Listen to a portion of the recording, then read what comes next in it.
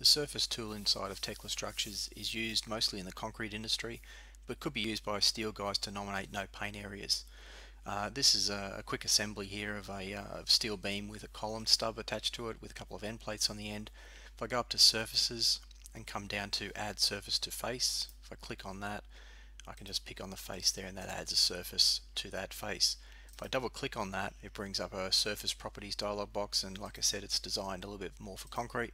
If we change that text there to say no paint and modify that and apply it, and now come back, go back up to surface, add a surface to face, I'm going to do that in there, and also going to apply a surface on that end.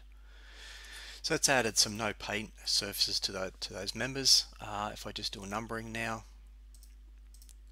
and if I go to reports, we can develop your own reports for this. I've just knocked up a quick one here called surface treatment. I'm going to hit create from all, and that runs the report, and that outputs then a square meterage of no paint areas. So whilst we can't get it to deduct the no paint from the actual surface area of a member, we could find out what the total area of no paint is and then run another report, something like a part list report, and that would then tell you the total area of parts is 6.5 square meters, and then if we have a look at the surface treatment report, the no paint area is 0.14 square meters. So deduct the two and you get a net area.